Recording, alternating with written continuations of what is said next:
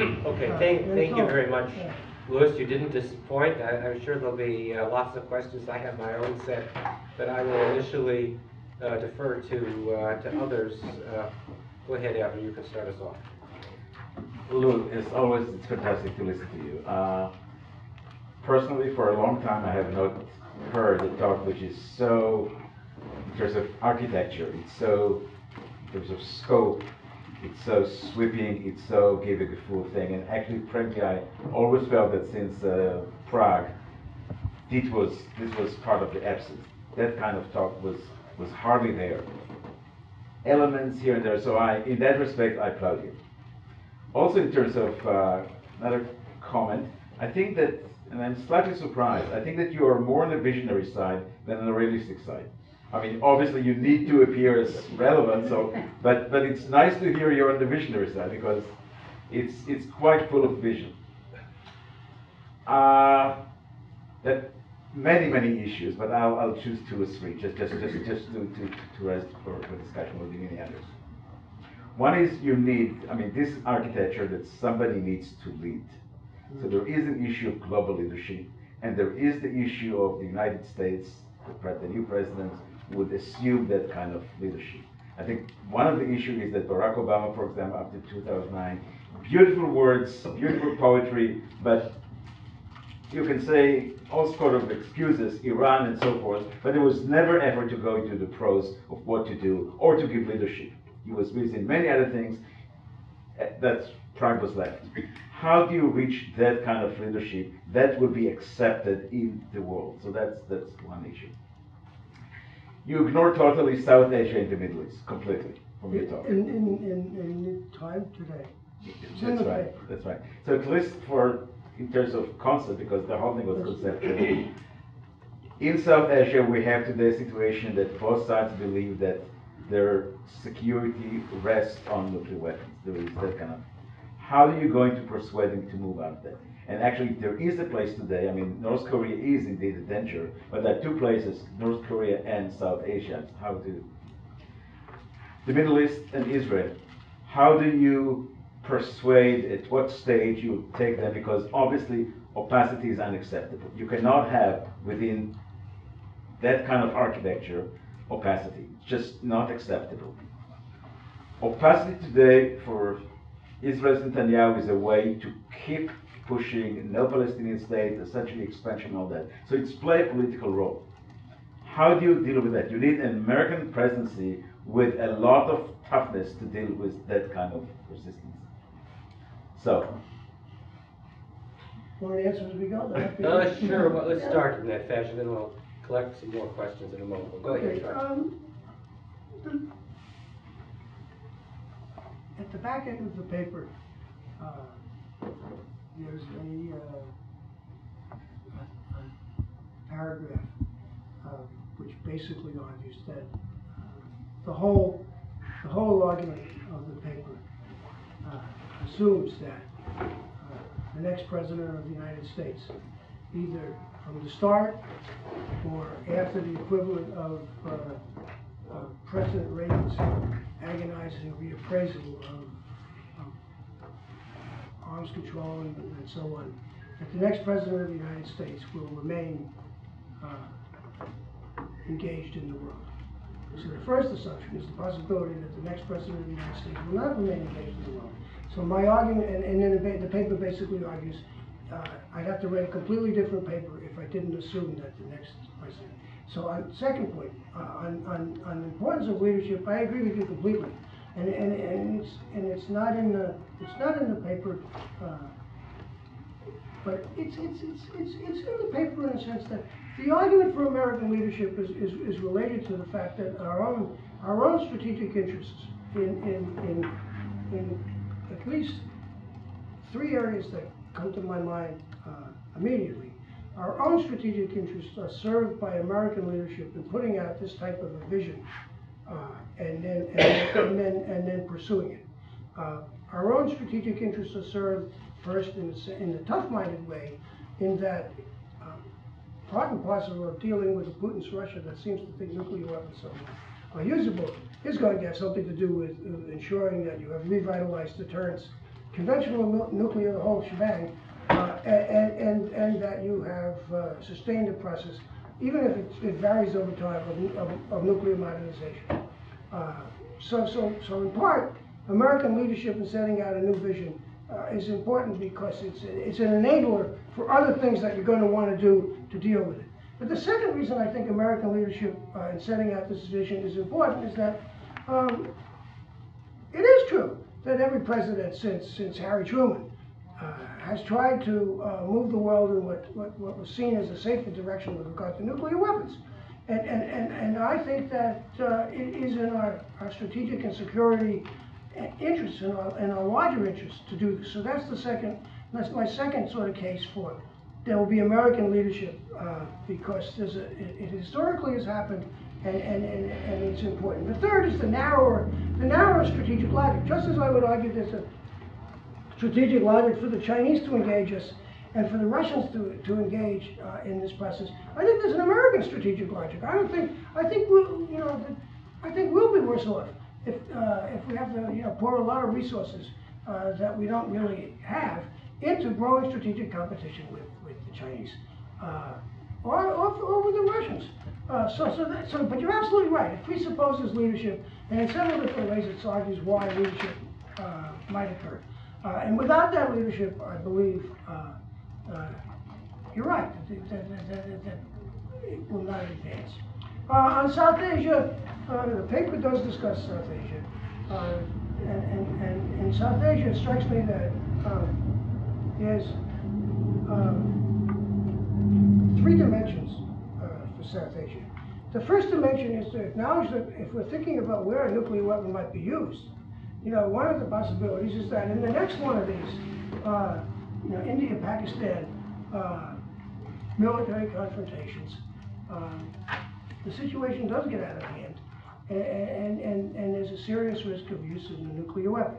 So part of my argument about the P5 engaging on reducing the risk is related to dealing with the I was about to say immediate, it could be immediate, it could be next week. I mean, what the Indian government right now is trying to decide how it's going to respond to the Pakistani supported individuals who just attacked an Indian military camp, a few days ago. It could happen right away. Okay, so part of South Asia. Beyond that, it strikes me in South Asia, working the South Asian problem points you in two other directions, 3 directions. The traditional emphasis on the part of the United States and on restraint. We've been arguing restraint in different ways with the Pakistanis and the Chinese and the Indians for a long time. So we keep doing that. We keep urging them to do more confidence building stuff. But it seems to me that there's another way to get at India and Pakistan, and that's through the sort of the billiard carom shot of China. To the extent that the Indians are thinking about the possibility of merging their missiles, it's partially related to concerns about China. So if you could kind of establish a more process of reassurance between the United States and China, in which the Chinese restrain their own strategic modernization, the Chinese restrain whether or how far they go into their own merged strategic forces, it spills back into trying to induce restraint in India and Pakistan. In addition, my ambition for South Asia is related to the sense that India and Pakistan are not going to be prepared to restrain their nuclear weapons programs unless, on the one hand, there's restraint by one of the drivers, which has to do with China, or on the other hand, they get into some sort of really nasty Cuban Missile Crisis type situation. And one of the arguments I make in the paper and that I make otherwise, for finding a way to get this fissile material treaty off the dime, is that I would like to have a fissile material treaty negotiated and out there, so that at the point in time where the governments in India and Pakistan think they want to signal restraint to each other, they can pick up on this treaty. And sure, they won't have negotiated it, but it'll be a little bit like the limited test ban treaty in the U.S.-Russian-Soviet relationship. Okay. On the Middle East, I'm about to finish. Okay. This is a great, I don't mean to filibuster, though, I'm sorry. It's a long paper, there's a lot of stuff, so, okay, finally, on the Middle East, it best fits the bill of my building block that I can't, the one in which unless you solve the big political disputes, you're never gonna make progress in. So, the Middle East I leave for down the road, if you deal with the other things. That's not a good answer, I apologize. But Bill told me to stop. Let me encourage, okay, Okay, I want to encourage sure. some of our students also to weigh in here. So I think we'll collect a few questions, and I see Philip and Kyle and Chris I took my watch off. and Tiara, and I have to mention one person who's in the room here that you won't recognize, but the name will be familiar, Paul Warnke. Whose grandfather used to interact on these issues also. Do this sort of thing, right? Yeah, so, I'm sorry, Paul, I couldn't resist with Lou. Yeah. So if we can take that string of individuals, just one question each, if you would, for the moment, and then we'll let Lou respond. Sure. So Phil, you want to start us off? Cool, yeah, for sure. So it seems to me there's a distinction between this is a kind of a macro level question, so you can take it in different directions. It seems to me there's a distinction between how nuclear weapons do or don't affect international politics, which is an empirical question, and we'll come on lots of different places on that, and the policies that we adopt in response to our perception of how they affect international politics. And so what I was thinking about during your talk is there a kind of implicit or explicit theory of how nuclear weapons do or don't matter that underlies your policy recommendations?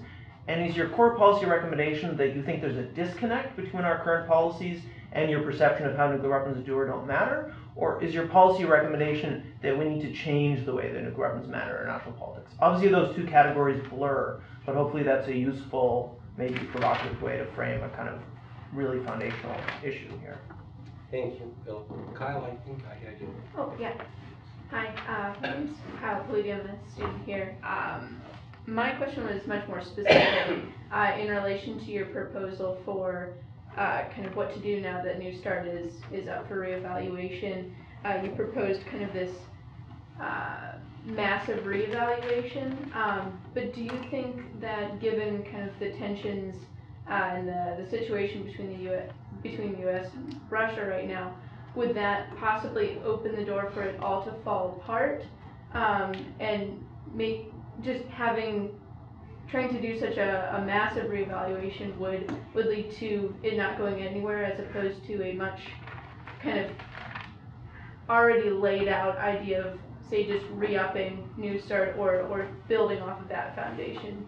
Do you think this is the correct time to do a reevaluation? Kyle, Chris. I just want to say thank you for your time. Speak to us. And my question is related to your proposal in regards to U.S. Russia and U.S. China negotiations, or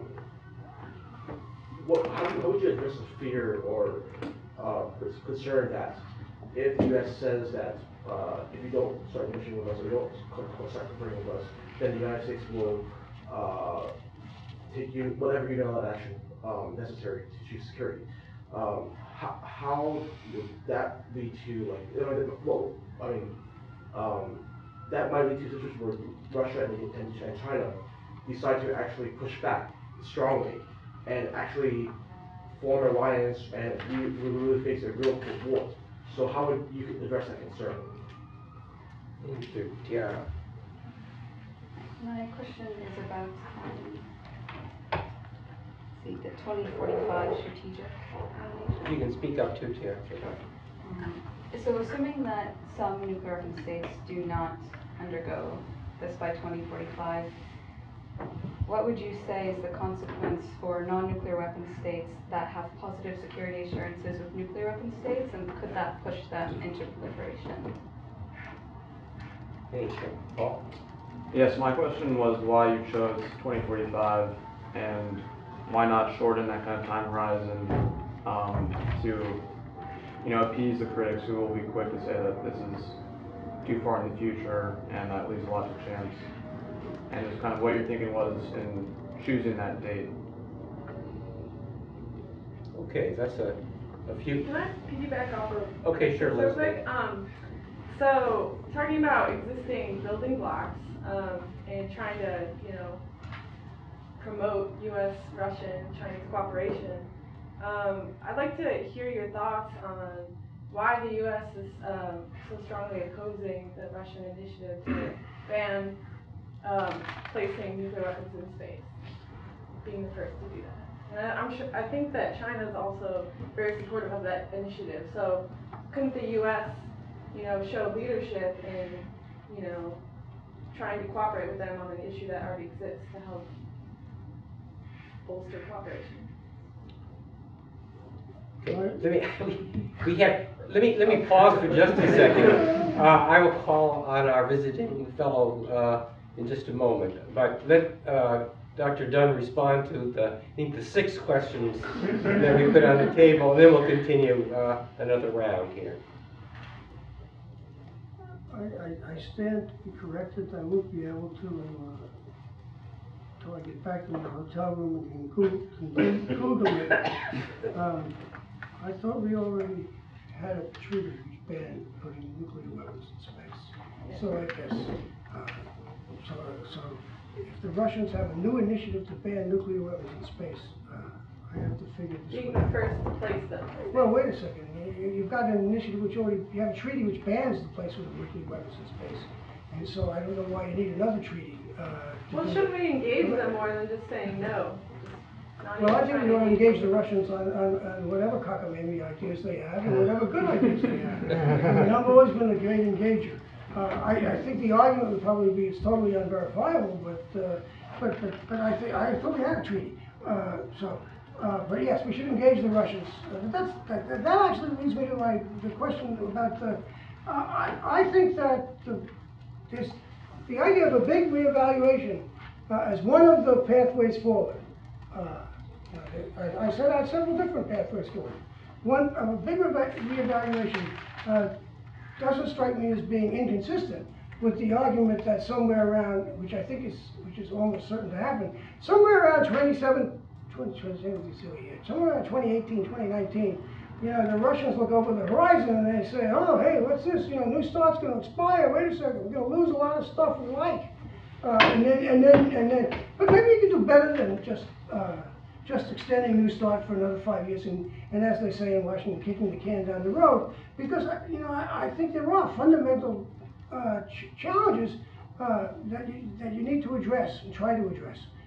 So I don't think it'll all fall apart.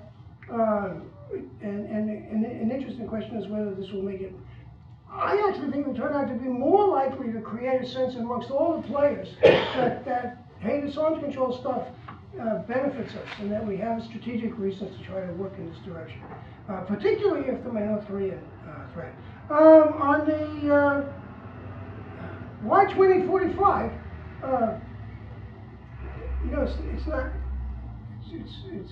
it's not so far away. I mean, the other criticism is going to be 2045. You got to be kidding! That's so close. How in the world can we ever get to any of this stuff by 2045? How are we going to convince the French that they don't need nuclear weapons so the Germans can't march down the Champs-Élysées again? By 2045, come on, it's a long way. 2045. I chose 2045 because it's. To my mind, it is just such an obvious date. It's 100 years after you use these things for the first time and only time thing. And so, to my mind, that's why.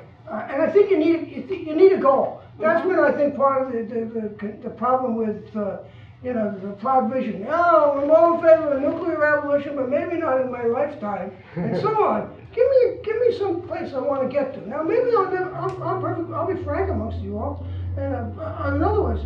Maybe we'll never get there. It is possible you will never realize the strategic elimination goal, let alone the abolition goal, by 2045.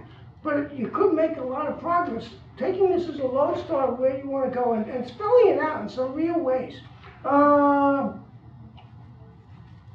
Is there a theory behind my argument about whether nuclear weapons matter or not? I think part of the theory behind my argument is that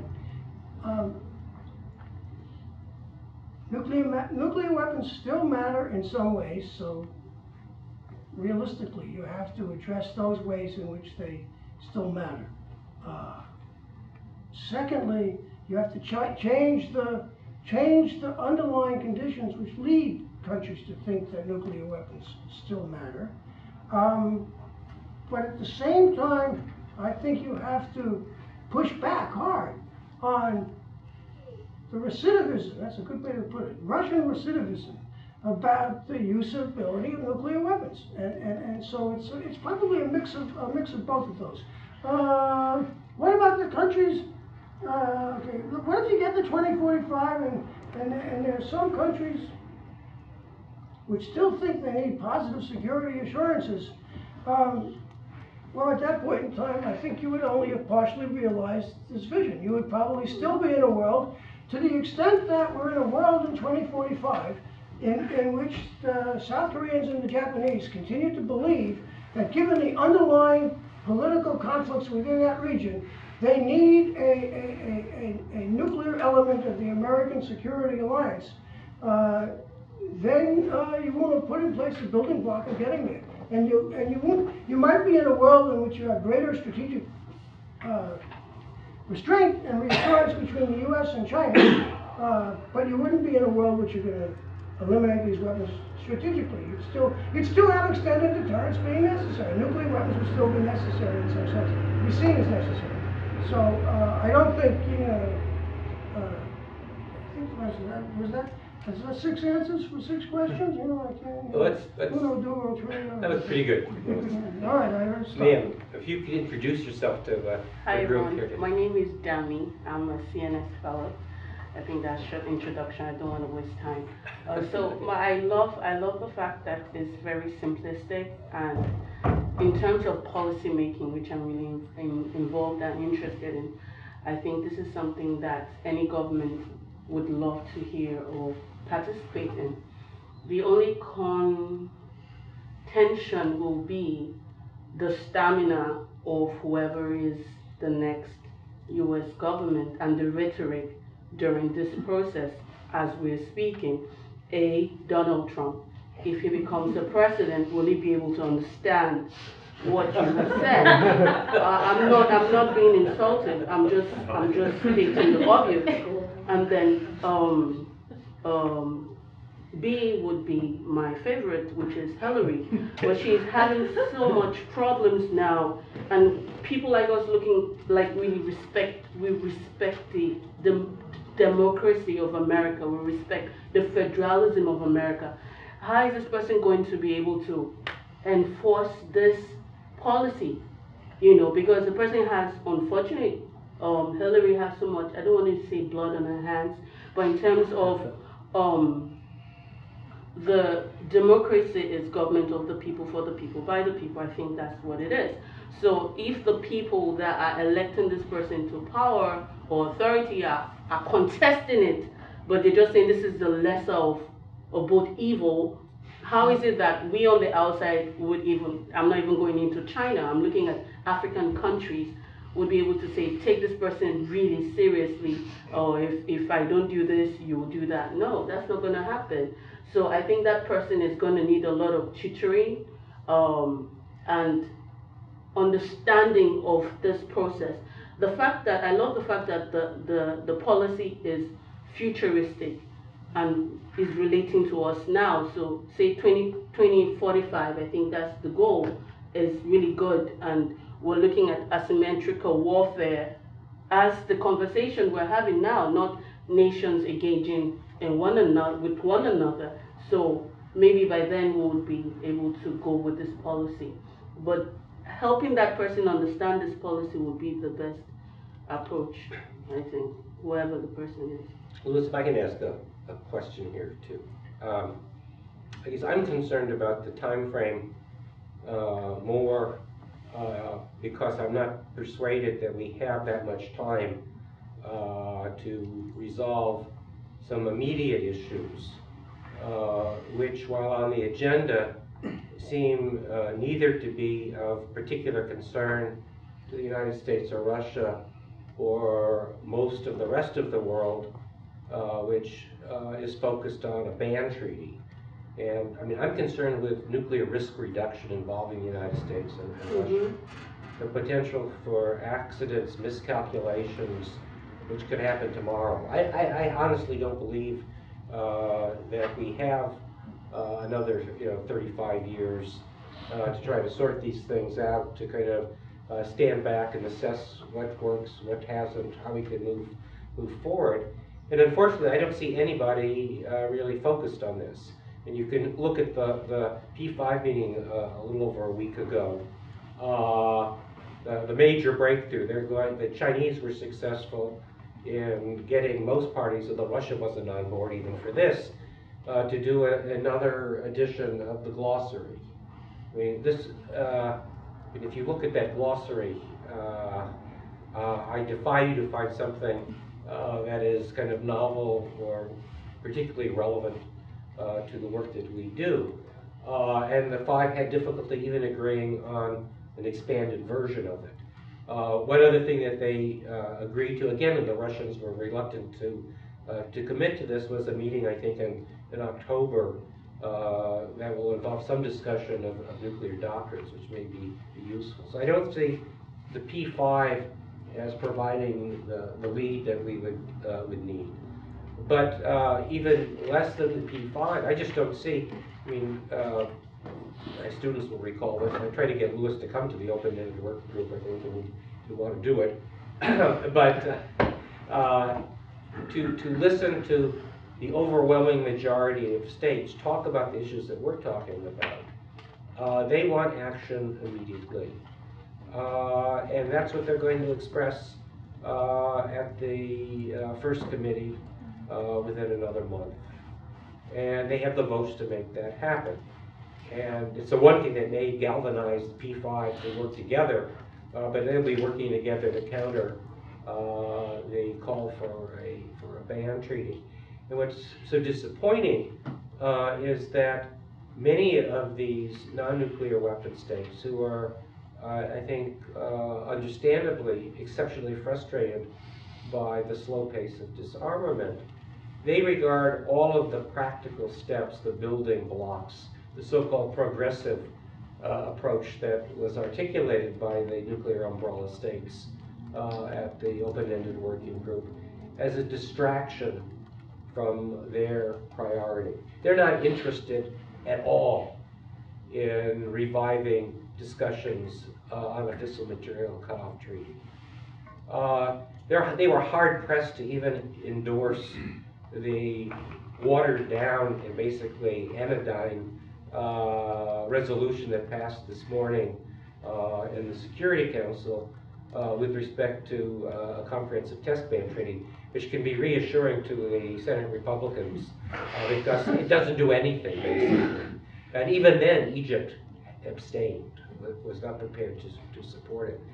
So, I'm troubled about how we find the way to have the time to do what you're talking about, because you really didn't focus, I think, at least in your prepared remarks, Louis, and I looked at your paper a long time ago, I want to go back and read it, on the risk reduction element, the immediate problems that I think should be first and foremost.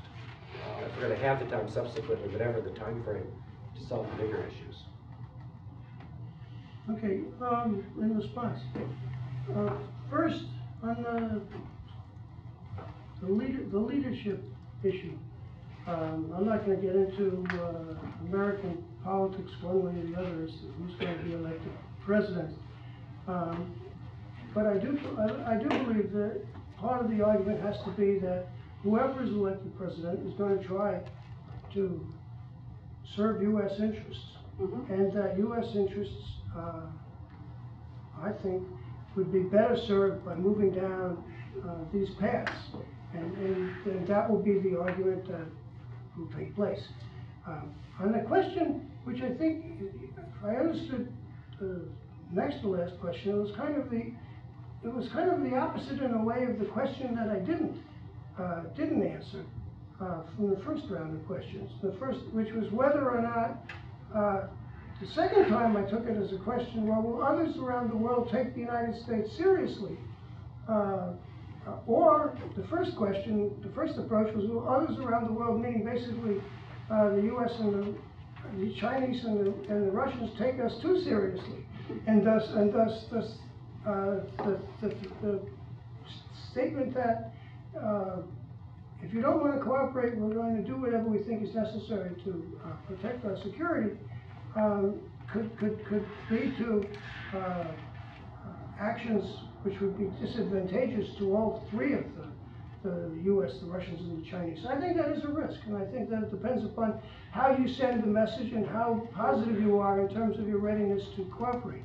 I will argue that I do fall into the category of those who believe that the unilateral restraint, is not a way to convince either the Russians or the Chinese that it's in their interest to work some of these problems cooperatively. And so that is the position. It's a judgment issue, and there have been different judgments, and I guess I would argue over time.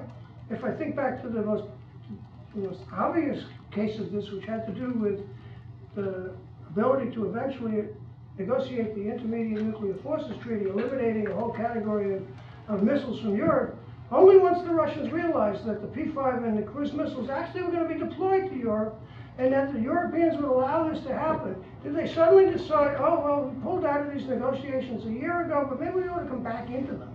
So in that sense, I guess I take the argument that being willing to make military investments, even if it's as one of my the people I've worked with said, he doesn't like the idea of making a step forward to then take steps back. Okay. On Bill, about your point about risk, I fully agree. I think we face at this point in time, to my mind, one big risk with regard to the use of nuclear weapons, and I do believe this is a Russian reinfatuation with the usability of these weapons and the threat of the use of these weapons.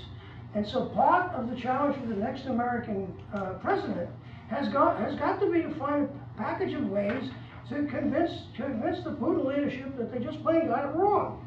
And some of that, I think, is you can do cooperatively. Some of it, I think, you do by not cooperatively. Some of it is you do it by avoiding the situations which could be a kind of lightning rod for adventurism by the Russians, which could get you into a confrontation, which means strengthening internal stability in the Baltics and so on. On the other aspect of risk, though, I think some of that risk, there is a P5 role here, and in my discussions on and off with various, P5, they kind of, there's reluctance to go down this path, but it's not clear to me that this is a path that you couldn't create a consensus to work. Because who's going to be the most affected by a use of nuclear weapons? It could very well be the P5.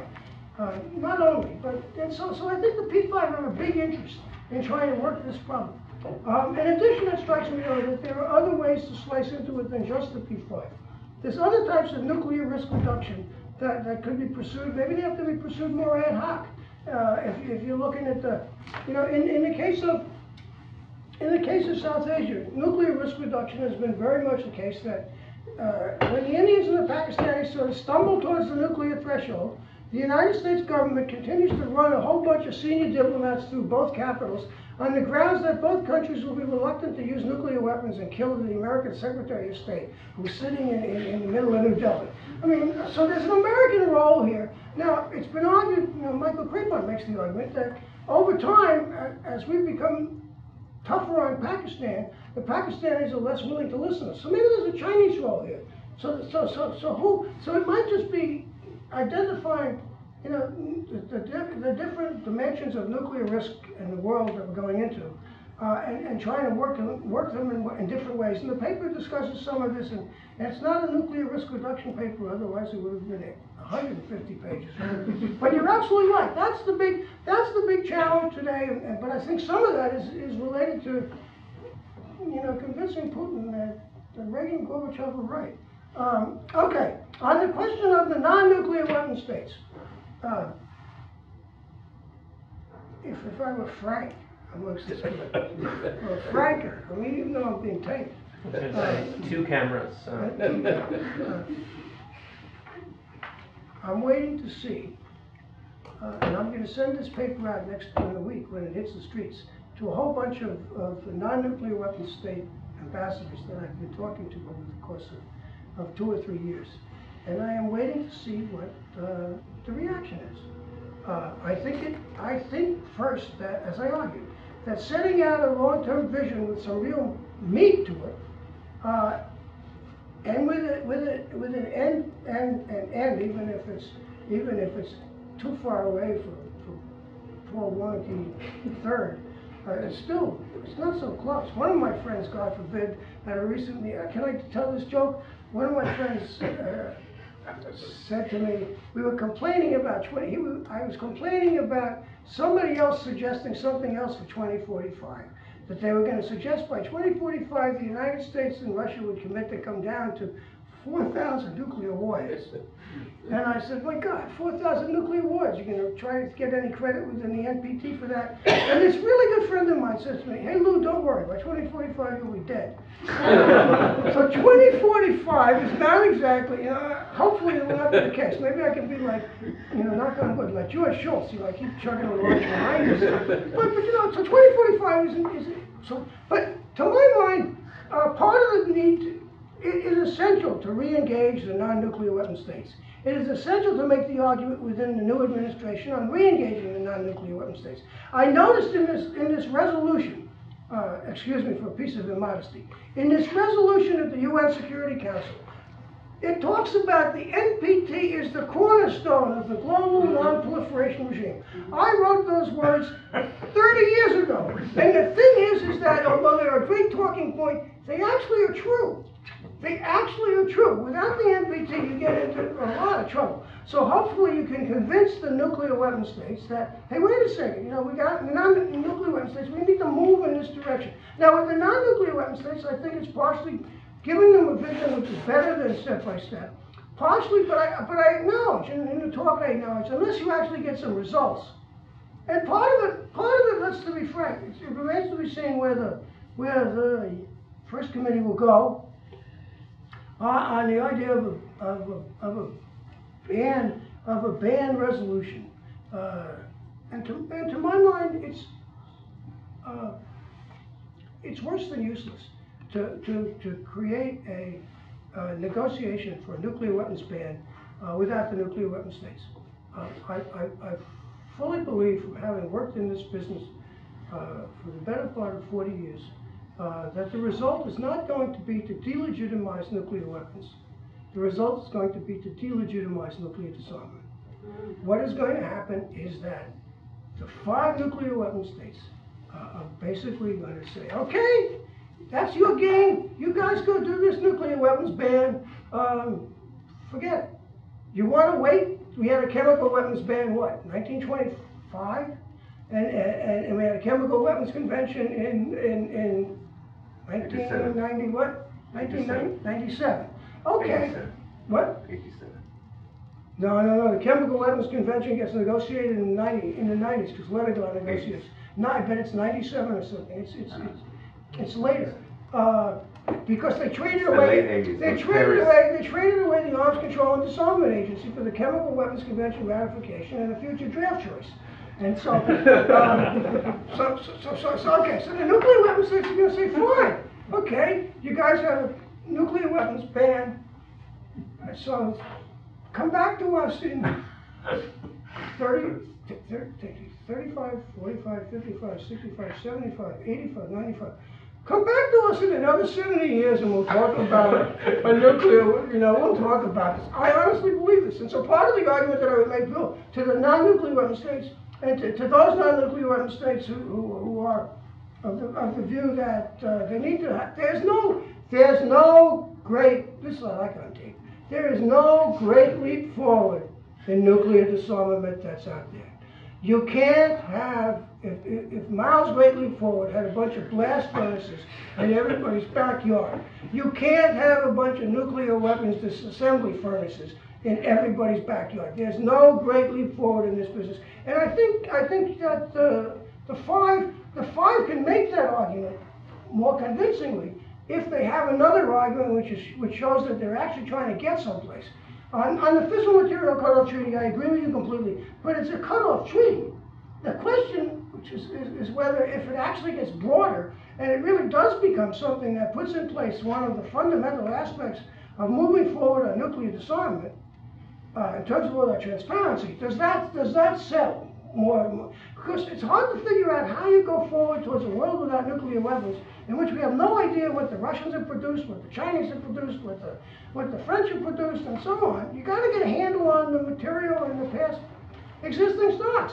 These guys are right. It's not disarmament to just do a cover. But what if you actually made it sort of semi-disarmament and so on? You got me going, I'm sorry. This is fun, I appreciate it. So I saw, Ruby, we have to wrap up in. That's okay. There's You no know? time. Okay, well, this is a discussion. Bill has my email, by the way, so if anybody That's has any other comments. We've got another 35 years to carry on the discussion here, to prove whether or not. It's only 19. So, please join me in thanking Louis for